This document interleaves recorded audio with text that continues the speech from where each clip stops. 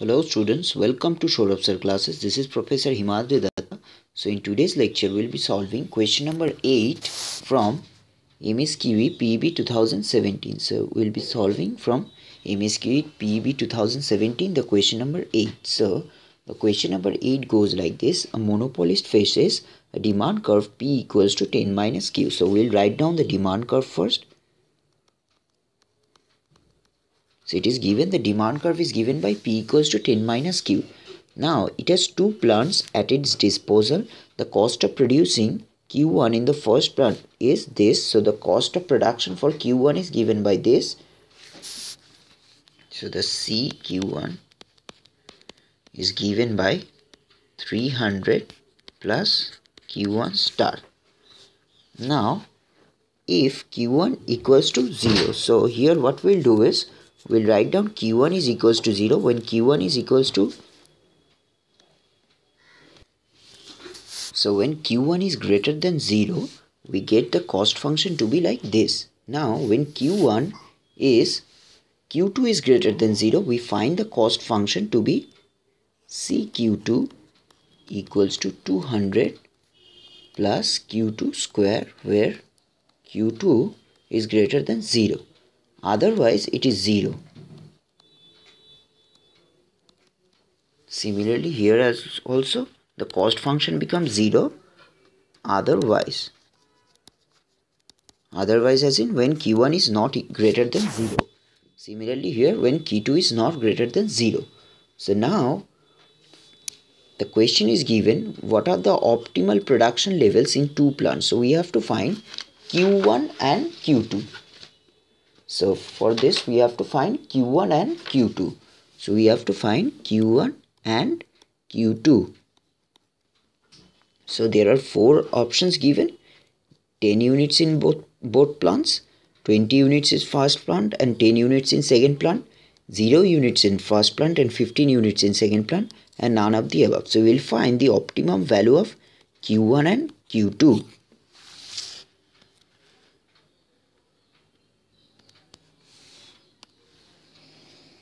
So for this, first we'll write down the profit function.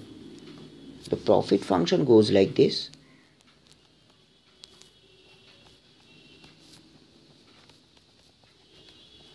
It is 10 minus Q1 minus Q2 into, this is price. If you remember, the price was given by P equals to 10 minus Q. So Q could be written as Q1 plus Q2. So then it becomes, the price becomes 10 minus Q1 minus Q2. Now we know profit is nothing but total revenue minus total cost. So this is price. So price into quantity is total revenue. So instead of Q, capital Q, we can write Q1 plus Q2. So instead of capital Q, we can write Q1 plus Q2.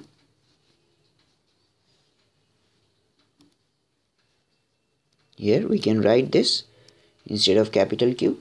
And now we'll write down the cost functions which are given by 300 for the firm 1, 300 minus Q1 square when Q1 is greater than 0, and for firm 2 it is 200 plus Q2 square, which will become minus Q2 square here. So this is nothing but total revenue minus total cost. So this is the profit function. We have formed the profit function.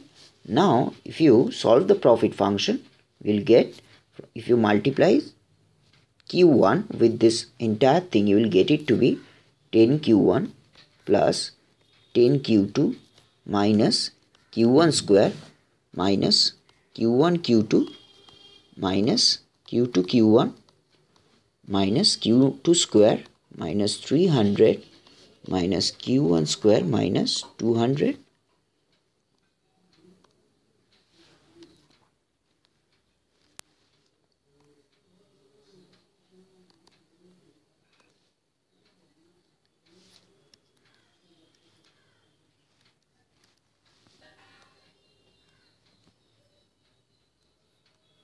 Minus 200 minus Q square. So we have found, if you solve this equation, you will get the value to be like this. Now as we have formed the profit equation, now we have to differentiate this profit equation with respect to Q1 and Q2. First, we'll simplify this profit equation. If you solve this profit equation, if you simplify it, now here there is Q1 square, there is Q1. If you simplify it this way, so you will get the value to be equals to 10 minus 4Q1 minus 2Q2 equals to 0, which is nothing but 4Q1 equals to 10 minus 2Q2. So we have found 4Q1 to be equals to 10 minus 2Q2.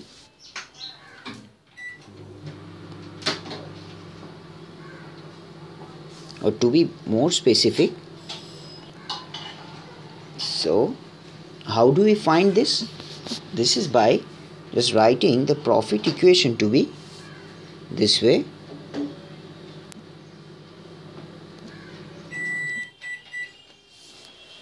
That is, if you solve it, you will get the value to be profit equals to 10Q1 plus 10Q2 minus 2Q1 square minus 2Q2 square minus 2Q1Q2 minus 500. So you'll get the value of pi to be like this. Now if you differentiate this pi with respect to Q1, you'll get the value to be equals to 10 minus 4Q1 minus 2Q2 equals to 0. So we have found the value after differentiating the pi with respect to Q1 to be equals to 10 minus 4Q1 minus 2Q2 equals to 0. From here we can get the value to be equals to 4Q1 equals to 10 minus 2Q2.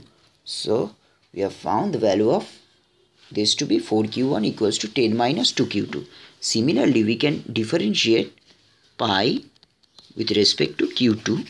So if you do so, you will get the value to be equals to 10 minus 4Q2. Sorry for the technical difficulties we are facing. So what I'll do is I'll go to Incredible Pro. Okay, so if you differentiate, so we are differentiating pi with respect to Q2. So you'll get the value to be equals to 10 minus 4Q2 minus 2Q2. 2Q1, I'm sorry, it will be 10 minus 4Q2 minus 2Q1. If you equate with it 0, so you'll get the value to be equals to 2Q1 from here equals to 10 minus 4Q1.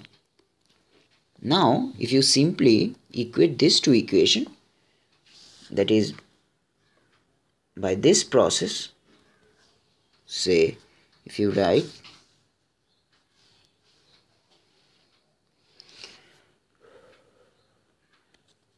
two into 10 minus Q2 equals to 10 minus 2Q2.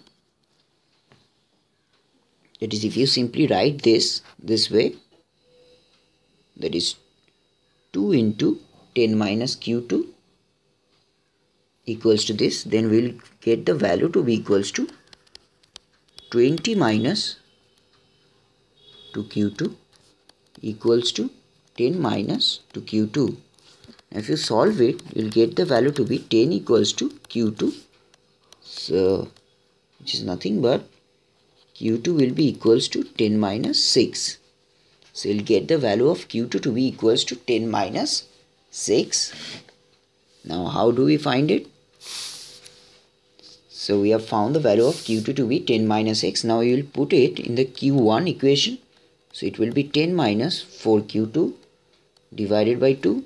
Now this is nothing but 10 minus 40 minus 6 divided by 2. So you will get the value to be equals to 20 minus 12, which is 10 minus 6. So we have found the value of Q1 to be 10 minus 10 by 6 and Q2 to be 10 by 6. So from here we can write that Q1 equals to Q2 equals to 10 by 6. Now if you go to the options that we have, in the question. For question number 8, there is not a single option which says the Q1 and Q2's values are 10 by 6. So we would conclude that none of the above, which is the option D, is the right answer for question number 8. So for question number 8, we solved Msqe PEB 2017. So the answer is option D. So now I'll again revise this question. There might be some doubt in this question. So I'll insert another page so that I can. So first what we did, we write down the profit equation, which is total revenue minus total cost. So total revenue is nothing but P into Q. So we have written down total revenue minus total cost. So we have written down the profit function equals to total revenue minus total cost. So we have found it to be 10Q1 minus plus 10Q2 minus 2Q1 square minus 2Q2. If you remember, we solved it, minus 2Q1, sorry,